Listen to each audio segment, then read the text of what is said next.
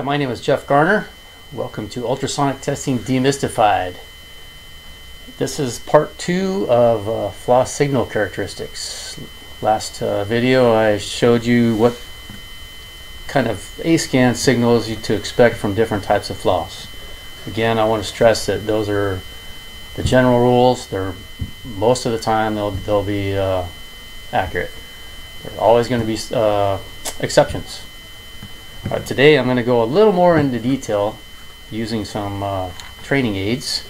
I like to use visual aids when I teach classes to kind of help people visualize what it is they're seeing. So we're going to be using a flashlight.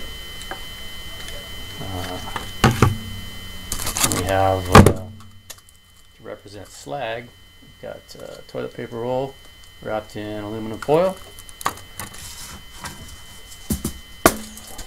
This is lack of fusion, smooth surface, aluminum foil. Over here we have a rough surface, crumpled up aluminum foil to represent the surface of a crack. Last but not least, we have a cluster of porosity, little Christmas tree ornaments. So let's get started. Okay. Let's take a look at SLAG. Again, just for a recap. As you can see, I'm at 12 dB over reference. Put it down at reference, see the low amplitude. Right, both sides get a pretty low amplitude. Very low. Put some gain back in there. Alright, so see there the little trailing echo behind that we talked about in the last video. Very typical of SLAG. You skew it. It's got a little bit of a rough surface, and it you can still see it when you skew it for just a little bit. Okay, first I've got our SLAG here. Let's get it on the screen. As you can see, generally we get a low amplitude reflection unless we hit it just right.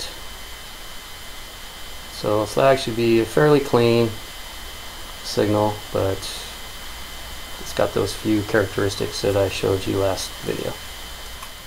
Moving on to porosity. If you can see,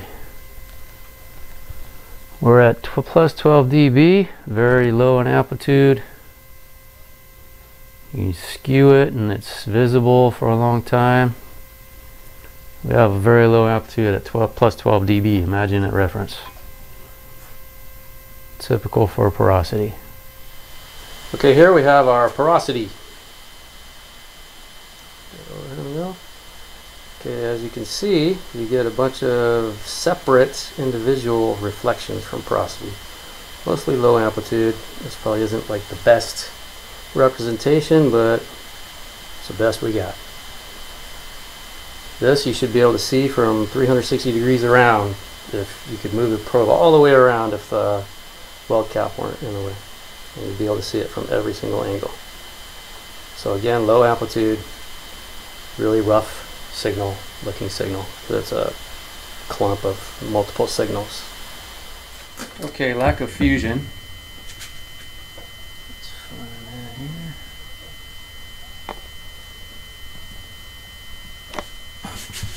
So lack of fusion, as we discussed in the last video, it'll give you high amplitude,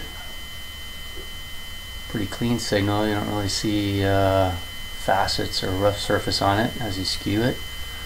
One of the most important things is when you skew it, that signal just falls straight down. It does not walk at all in time.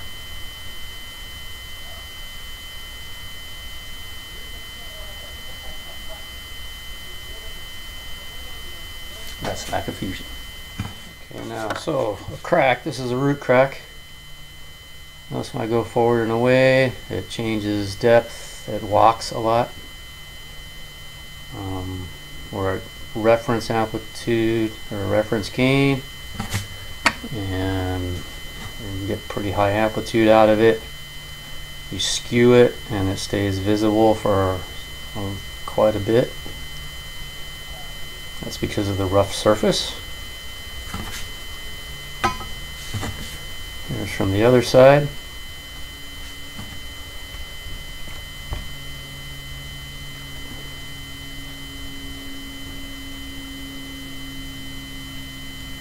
Rough surface, multiple facets, and that's a crack. Here we've got lack of fusion. You can see when I have the flaw at 90 degrees to the light beam or sound beam, we got a nice strong bright signal. It's pretty clean and smooth. Alright, now watch what happens when we skew. Alright, we start skewing and that signal just drops right off. The indication goes right away. Nothing once you start skewing it to reflect that sound. Here we've got the crack. Alright, I get 90 degrees to the beam, pretty bright signal. You can see visually the roughness. Alright, that's going to come through on your A scan as well. But watch as I start to skew it, the difference between this and lack of fusion. As we start to skew it, you can still see little reflections. They reduce in amplitude, but all that roughness reflects some light back. So you can skew that probe quite a bit and still see the signal. That is the difference between the crack and lack of fusion. As you can see, training aids, visual training aids, can be a very beneficial part of learning and teaching. I've found through the years teaching numerous classes that not everyone learns the same. Some people can learn from reading, looking at a PowerPoint presentation, but it takes that extra something to cement it into their head. Especially like learning phase array, a lot of people get overwhelmed. So simple visual aids are critical.